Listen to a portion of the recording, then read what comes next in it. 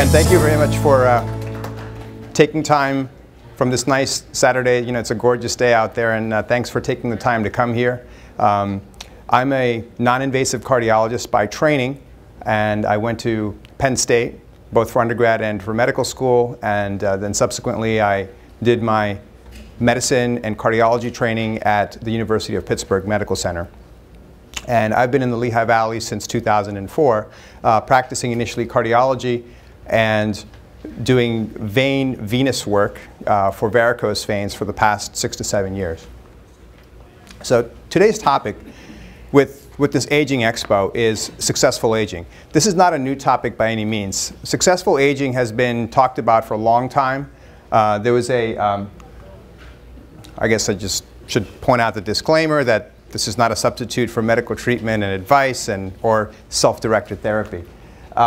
Successful Aging, this book was published in the 1980s by 2 doctors. And it took some time to catch on until the boomers got older. And now there's a big focus on, as we get into our 60s and beyond, how do we maintain our physical, our general health, our mental well-being as we get older. And when you look something up in a place like Wikipedia, which is now the ultimate source for everything for everybody, this is one of the first things that pop up. Well, there's been different views on successful aging. These are photos. The one on your left is a traditional picture of how we're supposed to age in a graceful fashion as we get older. And of course, the one on the right, maybe has a flavor of the 1970s or so in it, maybe New York or something like that. There's all different views on aging.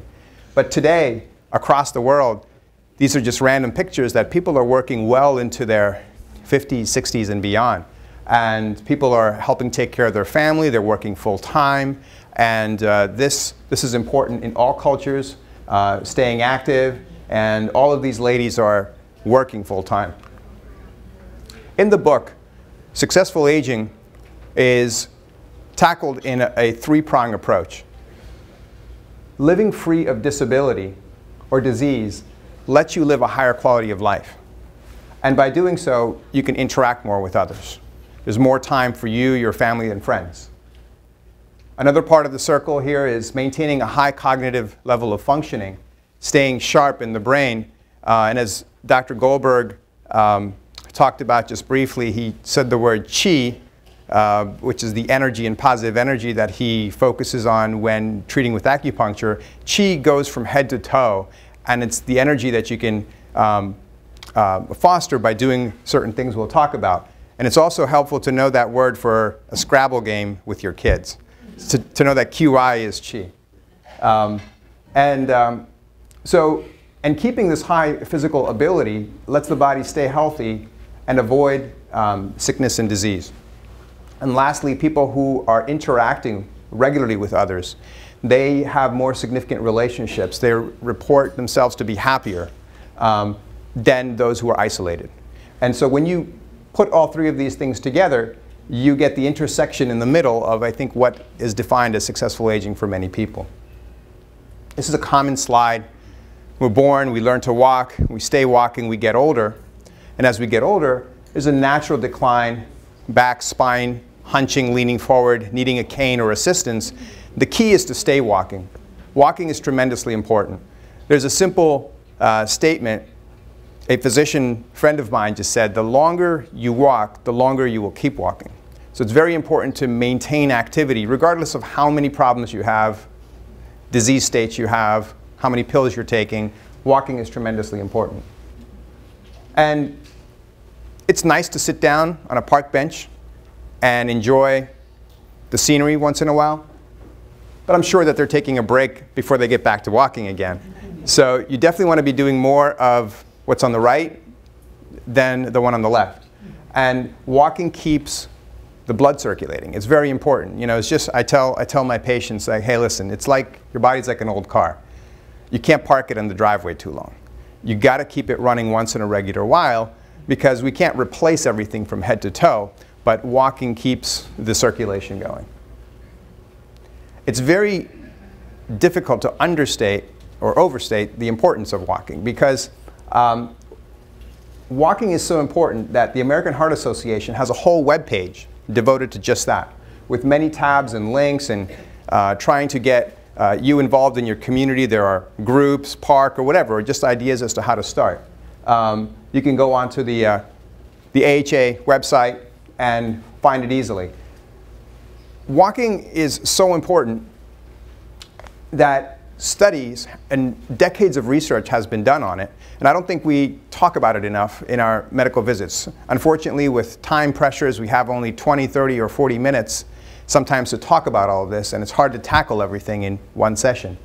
Walking has been shown to help coronary artery disease, both in the prevention, as well as if you have established coronary artery disease, and you have something called angina, where your chest hurts when you walk too much.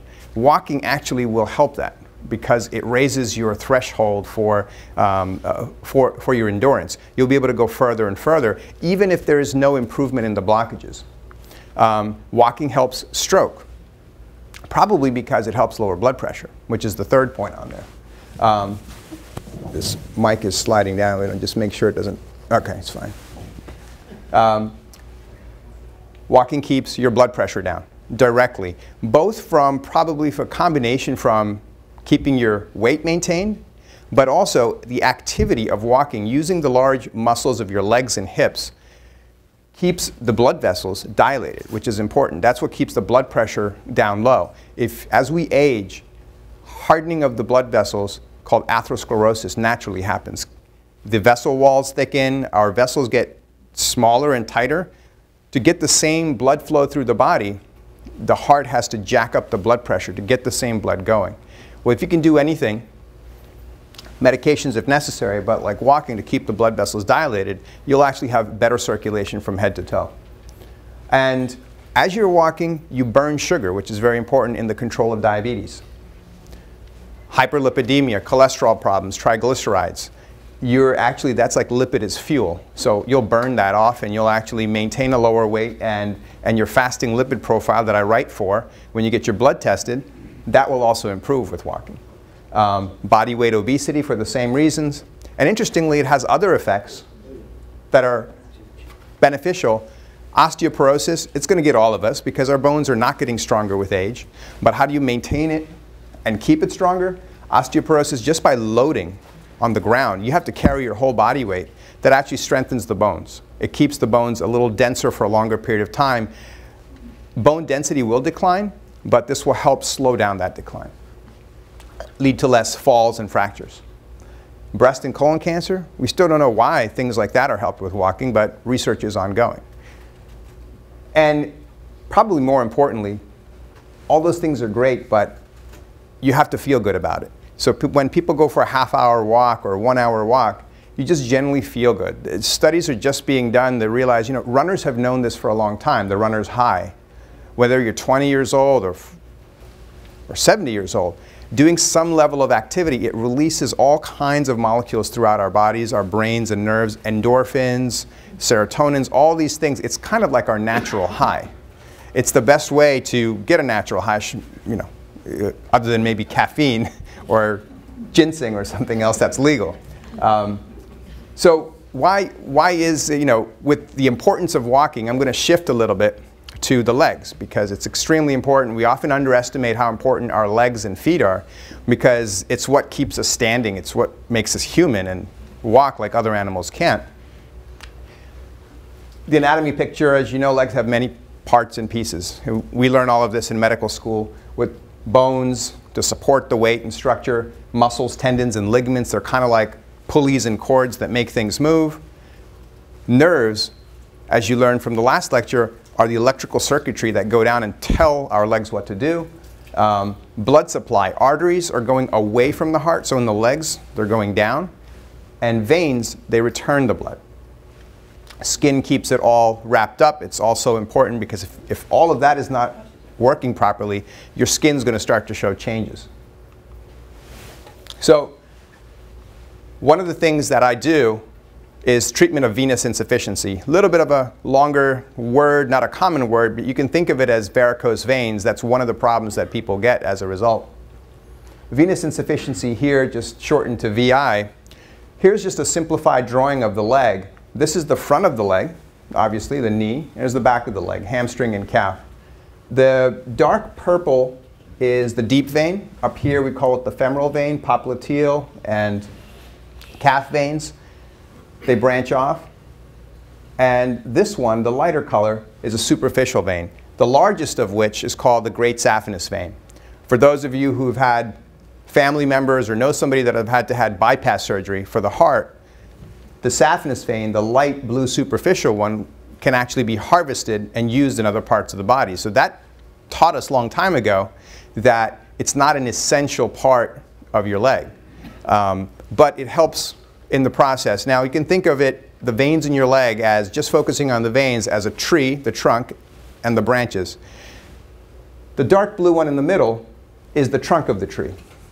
And obviously, any gardener will tell you you don't want to mess with the trunk of the tree if you want the tree to be around, which is the whole leg. But the superficial veins, they're branches. So if there's something going on with that, you can treat that, and we'll go into that a bit later. What's really interesting is that the saphenous vein, I mean, it's just like a miracle of the plumbing that's there in our leg that we don't even think about because we're born that way, we take it for granted. The saphenous vein and the deep veins, they have these interesting little valves. They coapt, they touch like a sliding door and open up, but in a triangle-like way. The purpose of that is to keep the blood flowing up because there's no pump down there. And we have to fight gravity. If there were no valves in our veins, all of our legs would be swollen just because of gravity at the end of the day. So when things are working normally, every 4 inches, 4 to 5 inches on all the veins, there are valves that going up. Keep it going in a one-way, kind of like a train track. I tell people it's like lock gates in a canal going uphill. That's why the water's not all at the bottom. So in a healthy vein, blood goes up and the vein closes, and the blood cannot fall back down. From conditions that lead to dilation of the vein or damage of the vein, you get this condition called reflux, where the blood flows up, and then unfortunately it slides back down also. So it's constant. It's happening every second. It's like timing, up, down. It's like 3 steps forward, 2 steps back. Eventually the blood is making it up, but sluggishly. And that leads to problems. What do you feel when you have that? Because you can't see these valves. We can see them with an ultrasound under the skin, but you start to experience the veins on the surface, they get dilated because they're too plump with blood as the day goes on. You're standing, sitting. A lot of us have standing professions. I mean, we're humans, so we stand throughout the day. So you get varicose veins. You get pain in your legs. Pain, kind of like this heaviness, throbbing in the calf. Gets worse as the day goes on. Some people have it so bad that it starts at like 10:30 or 11 in the morning, they tell me. They say, "Doc, oh man, I have to sit down, just buy lunch, and then I have to put my legs up." Or this term in the middle, venous claudication, describes when a couple is walking in the mall or the park or someplace and just legs are feeling like, literally like tree trunk heavy, and say, "You know what, I'm going to sit on this bench here for a little bit, try to get my legs up a little bit. You keep walking, I'll catch up." That's called venous claudication, which is different from arterial claudication. Arterial claudication, when you have blockages in the arteries, not this, not enough blood is going down. Not swelling, but it's actually not enough blood and oxygen. So as you walk, your muscles don't have enough energy to, that's a burning exercise related. This is a heaviness and swelling. Your legs get restless at night. The muscles, the tissue, and the nerves, they're all in there. They get bothered by this increased pressure that's been there all day long. And it takes a while to decompress until you put your leg up, maybe the first 1 or 2 hours of the night that you lay down. It's slowly draining back in a good way, but it's fidgety and it bothers the nerves.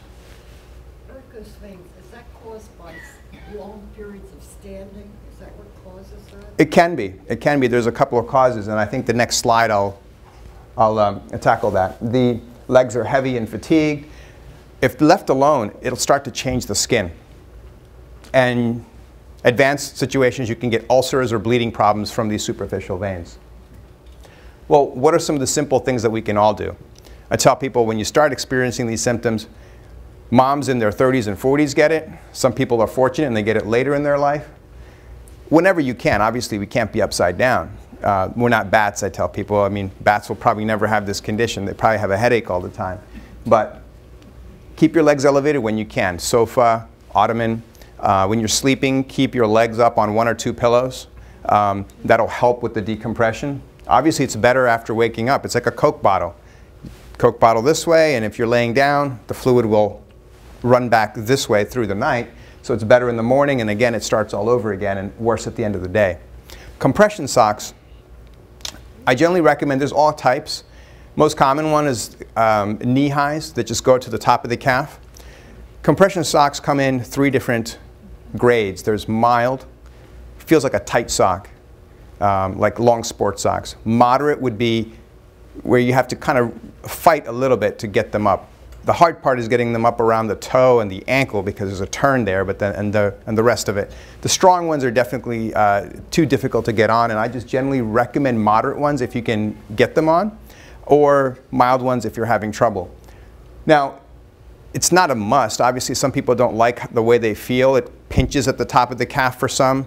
There's a zillion different types out there. And now I tell patients that although your insurance may cover them, and people used to think that you had to go to a medical supply store to get it, it's easiest to go, guess where?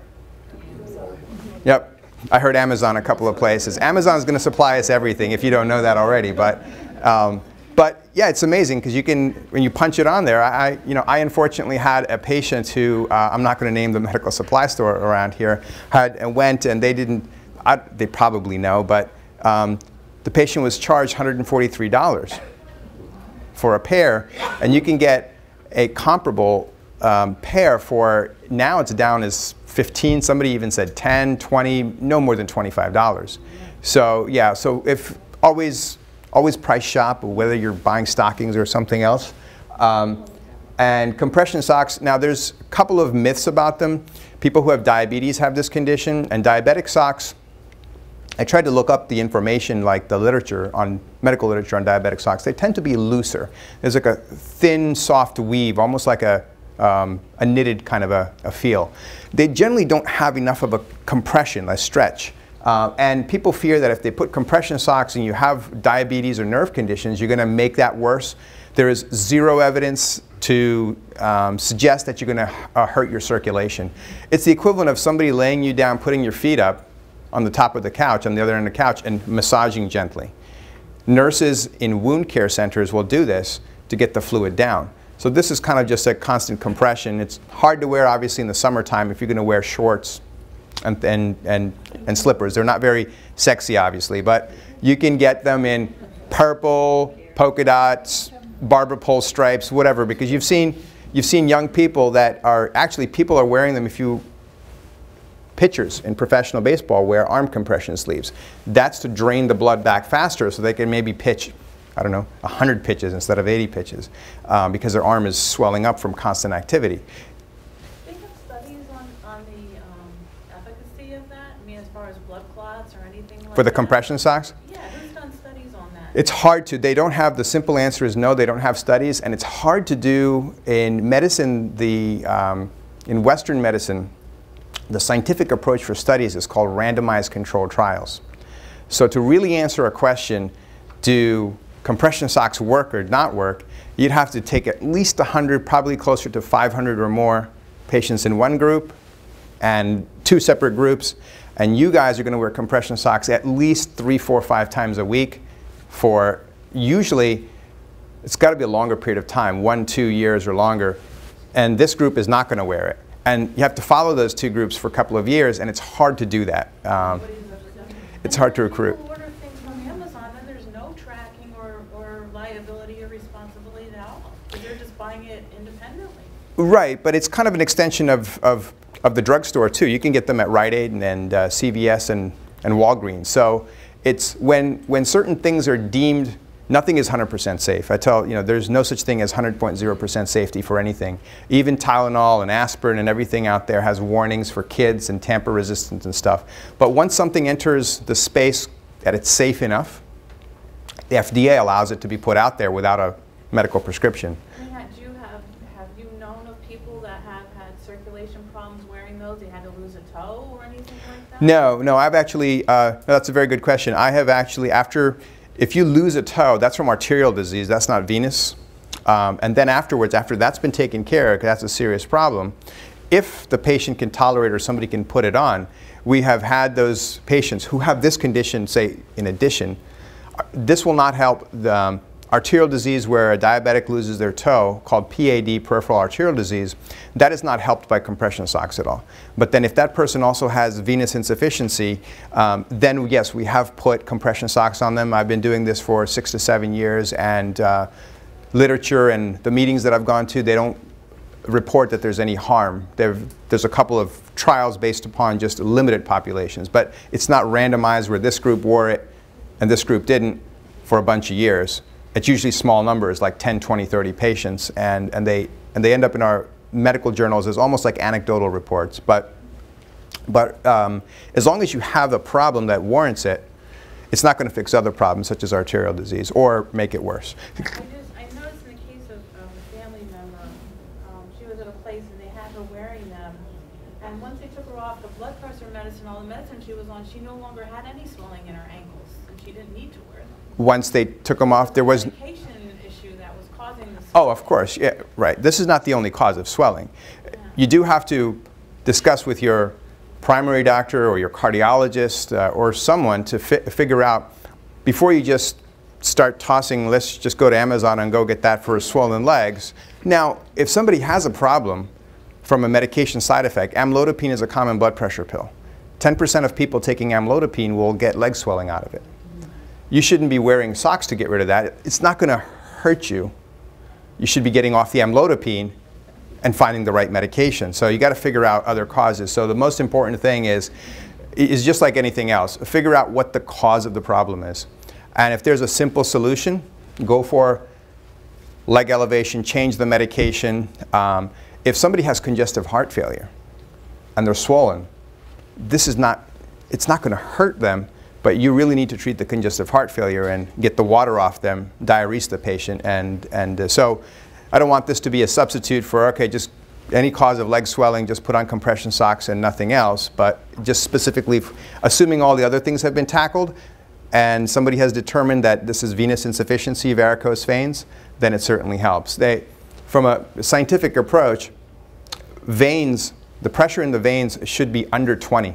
You can actually put a catheter in and measure it. A column of water or millimeters of mercury, like the old BP cuffs that you squeeze and the mercury column rises.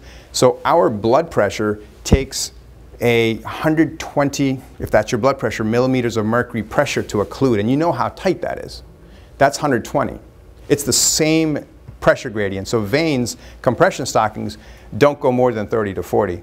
Mild is 10. Moderate is 15 to 20, in the 20 range, 30 or more. There's nothing out there more than 40. So you can't occlude arterial flow with just a soft squeeze of the blood pressure cuff. You'll still get this. You will just compress the superficial veins and not the deep veins, the light blue ones on the surface and not the deep veins. You can compress the deep veins. You got to do this. You got to really blow up the blood pressure cuff. So a bit of a long answer to that, but yeah. How do you diagnose venous insufficiency, or you got to go? Yep, I'll get to it right there. Okay. There was another hand back. To say that, I was told, especially when you take an airplane flight, yeah, you should use compression stocking. Yes, I tell that to my patients also. Again, it's not a studied, randomized kind of a thing. It's no harm to wear that. There's no proof either way that it will prevent a blood clot or that you got a blood clot because you didn't wear it, the other way around. But there are cases, obviously, we see them periodically, that somebody after a long flight, their legs will swell. And so just from a common sense advice, I just say that every couple of hours, whether you're in a long ride to Florida or wherever, or a long flight, say international, or to the West Coast, get up every 2 hours and move around. And the larger planes are designed to do that. Of course, you can't get exercise on it. Or when you're sitting to do toe exercises, that's kind of like a poor approximation of what your calf does when you have to walk. Just the action of the calf, what it does is it pumps the blood back up. There's no pump down there, but the walking helps to pump the venous blood back up. And there was a hand at the back there. Yeah. I've had varicose vein stops for many years. Mm-hmm. I see a vascular surgeon routinely. His advice to me is first thing in the morning before your feet hit the ground, put my stockings on, keep them on all day, Okay. without knowing anything else about it. And I can walk 5 miles a day. Do you have any reservations about wearing that long? Wearing it that long, you said? Stockings that long all day? All day? No, typically the advice is for those who will benefit to take one step back. Like you said, you got to get a history and physical and find out about the patient, their activity level, you're very active, medications, make sure it's not a side effect, other things. Once you've taken care of all of that, the general advice is to put it on in the morning and to wear it till the evening and to take it off so you don't have to wear it throughout the night. That's not where the problem is, because gravity challenges as we're standing. Yeah. This is a little bit different now. I had a family member who was in the hospital, and they put those leg massagers on. Yeah. He was laying down, and then he sat in a chair for a while. And as he's sitting in the chair, I guess the fluid went down into the legs, and all of a sudden his toes were turning blue. So obviously those leg massagers hold like a certain amount of pressure, but there still had to be significant amount of fluid to make his toes turn blue. So that isn't a venous problem, that's an arterial problem then? No, the blue can be, it's mostly, just a simple answer would be if it's just a pure like purple, bluish and cold color, and there's swelling associated with it, then you're usually dealing with the vein problem. The blue comes from the fact that your artery sends the blood down, and these veins with the valves are supposed to take them back up. When you're younger, they're not blue because they're coming back up. So now, if that's a problem when they're not coming up, too much blood is sitting down there. Blood that sits down there is not oxygenated. Oxygen has been taken off.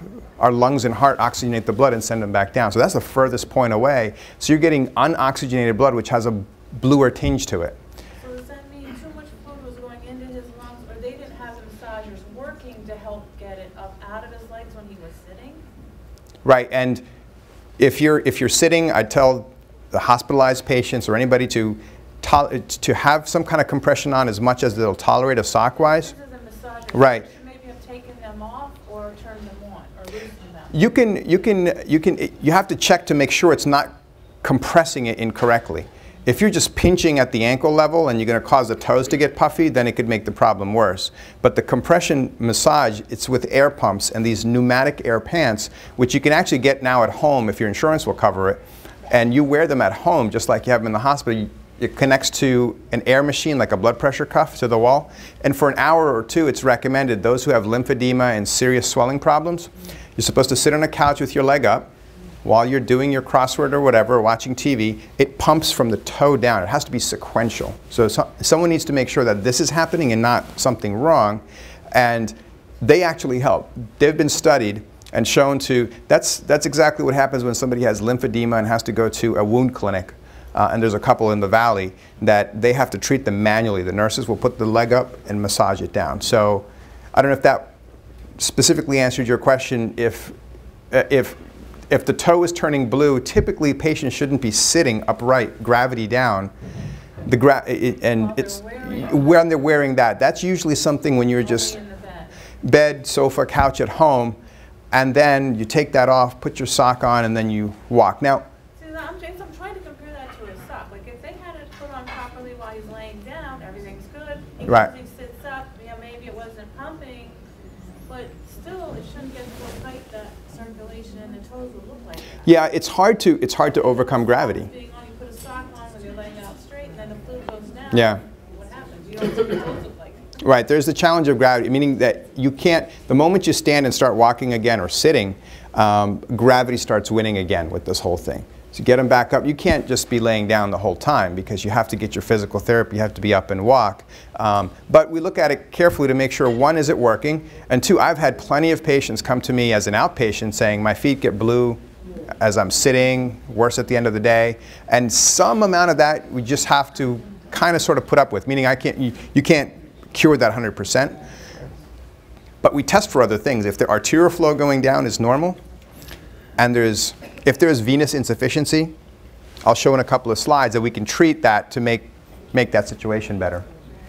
Diuretics are used to take water away, make you pee out extra. We have to use that with caution to make sure that we don't get an elderly patient dehydrated, because it diureses the whole body. It's not the best approach, but sometimes you have to document all of this stuff before insurance will cover the next step if you qualify for a procedure. Pictures are worth 1,000 words. So, legs of venous insufficiency. It's a progressive thing. It starts slowly. These pictures are a little bit more advanced, but I'm sure we all know somebody or have seen somebody either in front of you at the mall or at the beach. Actually, at the beach, these are the people who wear the pants, because they're shameful. I mean, nobody else really cares. Everybody knows that we have them, but chances are maybe that's the person who's got a leg that looks like that. You get the bulging veins, thigh or calves particularly. You can get unilateral problems. It doesn't have to be both legs. It could just be this person's left leg is obviously more swollen than the right leg, and down by the bottom in the ankle area, you can see starting to get this purplish, tannish skin discoloration, and that's just from a chronic situation where too much blood is hanging out down there, or the whole leg, to the end of the day. The pressure here is the highest, just gravity column. It's just a water physics situation. Some don't get swelling, like on the left you just get skin color. The skin gets a little firm, tan looking. As it gets more advanced, it can feel like a baseball glove. If it gets more advanced, if you injure that and you get an ulcer, the ulcer, for the same reason that the circulation is poor, is not going to heal well. So we want to actually tackle the stuff before you get to this issue, because then after the ulcer, you're at risk of getting infection and losing a toe or a foot, and then it's a big problem. Does the size of your leg matter? In other words, if you have a thinner leg, are you less likely to have a problem than if you have a heavier leg? Or? No, we found no correlation. Yeah. And towards that answer, the risk factors are, it's not just there's one reason why you get it, or she gets it, or he doesn't, and he does.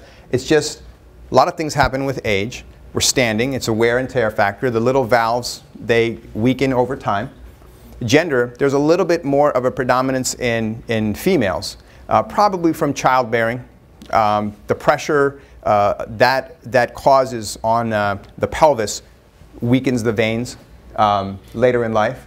Family history is a big factor. I've had plenty of people in their 20s and 30s who haven't had kids or whatever, and they haven't been standing as long as somebody who's 60 and older, come with these large varicose veins and says, oh, I noticed it when I was 16 and it just started to get worse. And family history is a big thing. And we don't know the genes that cause it, but it's very common. And it's not just girls in a family. If the patient that I'm evaluating is female, I've seen it both ways. I've had a young guy in his late 20s, 3 of his brothers and his dad, they're like longshoremen and stand, but not all longshoremen get it, but they're standing, and everybody in their 20s and 30s have had it, just the guys, interestingly. So heavy lifting, when you do that, you bear down, it puts more pressure inside the pipes. Interesting problem for weightlifters. A lot of weightlifters, young guys, usually young, who are like muscle and jacked, and they're lifting a lot of weight, that heavy weight, they show up and they have to have this problem taken care of, because once that happens, it's not going to reverse itself. Multiple pregnancies, obesity puts pressure here for the same reason. Standing profession, whether you're a surgeon in an OR, nurse, hairdresser, PennDOT worker, it goes on and on and on, receptionist, that's a common problem. And if you have a history of blood clots, the blood clots can actually damage the veins inside the valves. And so the valves are not working. It's like a broken door. And that'll lead to the same problem. I think somebody back there asked the question about how do we diagnose it. So first, I have to get that history from you, all those other slides, to see what may be your reason to have this, and see how severe it is, and what kind of symptoms you're having in your legs. And make sure it's not a side effect of other things, medications or CHF and other things, kidney disease, liver disease, heart failure, other things can cause leg swelling. We have to make sure that you're medically treated for other things appropriately. And after that, that's a history and physical exam. That's a visit with me. A technician, like this picture here, will lay the patient down and scan the veins. The ultrasound is it's a very simple thing, but it's one of the most advanced things we have, and there's no radiation. so you don't have to worry about that because it's used in moms and babies. And it can see up to 10 centimeters, through soft tissue. It's remarkable that we've come to take for granted what we can see now just inside the body. And this is not something for you to look at, but this is what reflux is inside this vein. Here's the skin on the top. The ultrasound probe is being held over here like that, and this is vein, and we can put color on it, this color bar over here, to show which way the blood's flowing. But once you actually map it physically, you can do a Doppler mapping at a point. The blood should be going, so that's towards the head. In a vein, it should be going back up. That's normal.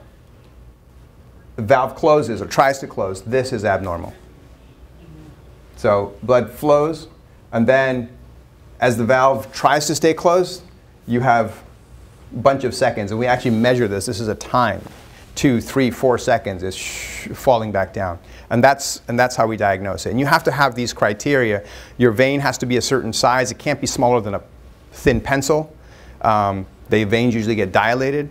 They have to have reflux. You have to have the symptoms. And then what we do is we submit all of that, and it's covered by insurance, to see if you're a candidate for one of these treatment strategies. Ablation is a general word that just usually means doing some kind of a damage. Usually it's heat, but you can actually do cryoablation with freezing cold liquid nitrogen. Some kind of a heat or cold. Here it's heat damage to any structure. You can ablate heart arrhythmias with a heat catheter. Here it's thermal ablation is the most common type. And what I've been doing for the last 6, 7 years is radiofrequency. Medtronic makes this catheter. I'll show you a picture called Closure Fast.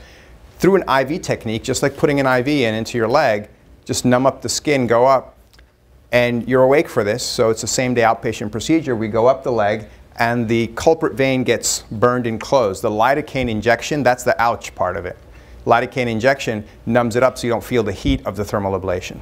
And again, going back to branches of a tree, you're taking out a bad branch. The other branches take over. We're not in the deep veins. We make sure that you're not going to get a DVT. We do a follow-up scan in a day or 2 after the procedure. Laser can be used for the same thing. There's a laser catheter. The tip of the catheter just heats up from laser. So heat is heat. It doesn't matter how you create it. It just effectively burns and scars the vein down. And over time, I tell people, think of your vein as like a rubber hose. Once you thermally ablate it, I've turned it into kind of like a nylon cord, less stretchy, kind of like a rope-like structure. In time, you can feel some discomfort or some tugging and pulling, but it does not affect your walking and daily function. You are good to go in a day or 2 of just, you get up and walk off the table with a wrap on, and you wear compression stockings for a couple of weeks, and your body heals that scar down just like any other scar, except it's a scar an inch under the skin. It'll go away. Your body resorbs it in time. Chemical ablation is using a caustic chemical, and there's a technique, there's a company called, the company makes a catheter called Claravane. Mechanochemical ablation is you put the catheter into the vein, the same technique, like a rotor-rooter. It's like snaking the plumbing. And that piece actually spins. There's a tiny motor on this outside end. It'll spin that. It scratches and ticks the vein off. And it's also putting in drip, drip through that same site of sclerosant. Sclerosant is an FDA-approved, being used since the 1970s, to do sclerotherapy, where it damages the inside of the vein, and again, down the road, it'll collapse it. The goal is to close it down. There are 2 sclerosants commonly used, polydocanol and long word sodium tetradecyl sulfate, STS. They're just fancy, clear Dove solution things, if you can think about it that way, but just a gentler version of that used in the vein. Risk of that is very low. It's been used for decades, longer than I've been a kid probably. So. And larger veins, you can do sclerotherapy by watching where you are through an ultrasound guided. The spider veins, the one you can easily see that tend to be more cosmetic, sometimes those don't get covered as well by insurance. If you just show up saying, oh, just get rid of this, and my legs don't bother me at all, chances are that won't get covered, but it's not expensive either.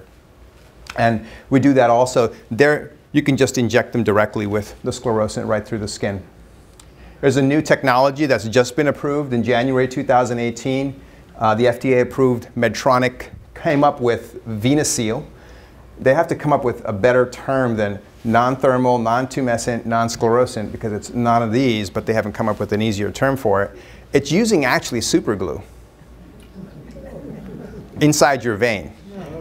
And we've known for some period of time that superglue is safe because when kids get cuts in certain parts of the body, like a scalp, and it's hard to stitch, it's easier for everybody to just put a little superglue on, bring the two edges of the cut together, and just put like a Band-Aid on top. Your body does the healing. The superglue's job is just to keep things like this close together. So they've come up with a new formulation of cyanoacrylate is the chemical name of this, that it's safe. It's like putting a caulk gun inside the vein now and just filling it with caulk if you think on the way back. It's like, and there's been no problems with DVTs, which are blood clots, strokes, or any reaction. You know, other surgeries, people have implants, knee implants, hip implants, plastic surgical implants. Other things have been implanted in the body. So you can think of it as an implant designed to just shut the vein down. We'll be doing that shortly in the near future at Coordinated Health. There's no one else in this area that has tackled that yet. Yes? Does sclero have the same root as scarring? Is that the kind of thing it does to the tissue? Yes, sclerosant has that same root word, but what you're doing is you're scarring a vein internally. So no external scars. Gotcha. Surgical stripping, I'm sure you've heard, is an old-fashioned approach. It took a while. You had to make 1-inch cuts like a ladder every 4 or 5 inches, 1, 2, 3, 4, and get under the skin and by hook or by crook literally just take the vein out, restitch those cuts because that's a big cut, and then your leg got wrapped up and you were black and blue for weeks. And I've had patients said, oh, I had my leg done in 1970, I had my left leg done, and they're coming to me for the right leg. I said, I never went back for the right leg because it's just a long healing process, and it's a surgery that's not necessary as much anymore. So what the equipment looks like, this is the heat generator to the catheter. Part of the catheter is cut off. The tip of the catheter here is a 7-centimeter element that heats up through microwave. That's radiofrequency. So the most common use of radiofrequency is your microwave in your house. So that's why you're not supposed to stick a spoon in the cup in there, because it heats up, sparks, risk of fire. So that's a controlled way of creating heat using microwave. Any kind of catheter can get put up. This is like, let's call it the glue gun. Through a long skinny tube, this is a vial with a needle that draws up the superglue. And we put it into the back end of this, and through the tip of the catheter, we can see on the skin, here's an ultrasound probe.